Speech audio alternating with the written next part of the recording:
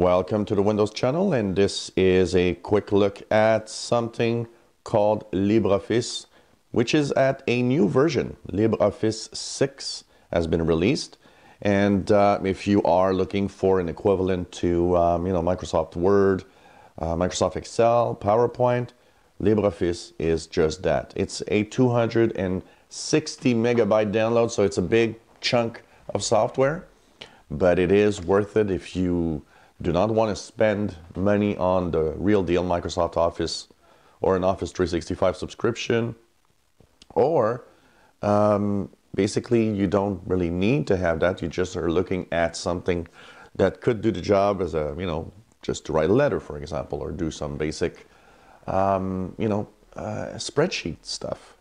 LibreOffice has that available. So what comes with LibreOffice? Well, when we look at the list of software in it, LibreOffice 6 comes with something called Base, which is the equivalent of Access.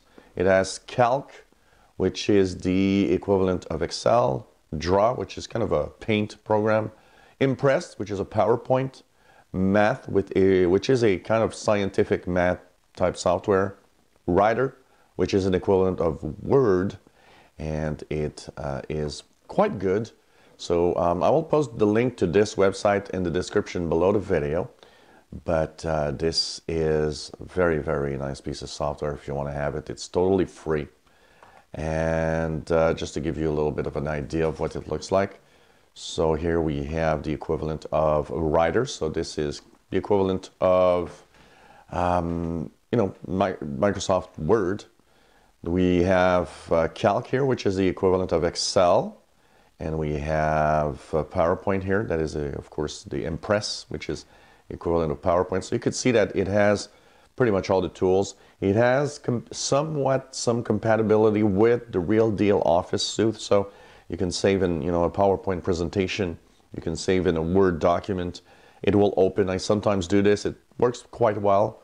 But of course, you got to be careful, because if you're a professional user, if you're someone that needs to share documents with a lot of people that have the real Office, it might not be for you. But for most people, this will actually do the job. So check it out. It's available at LibreOffice.org, and it's the number 6 version of LibreOffice. Just one note to add, because some people, every time I talk about LibreOffice, say, oh, well, I use OpenOffice.